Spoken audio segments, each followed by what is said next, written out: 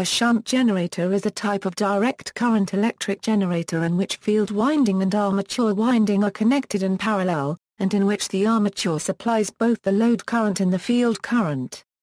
A direct current generator, not using a permanent magnet, requires a DC field current for excitation.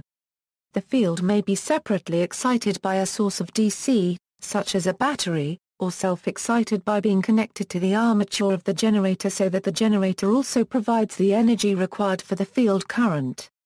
Generator field connections. A shunt field may be directly connected across the armature terminals in parallel with the load. Where the machine has a series compounding winding, the field may be connected at the armature side or load side. The different connections give different voltage regulation characteristics on load. Characteristics. Current in the field windings of a shunt wound generator is independent of the load current, because currents in parallel branches are independent of each other. Since field current, and therefore field strength, is little affected by load current, the output voltage remains more nearly constant than does the output voltage of a series wound generator.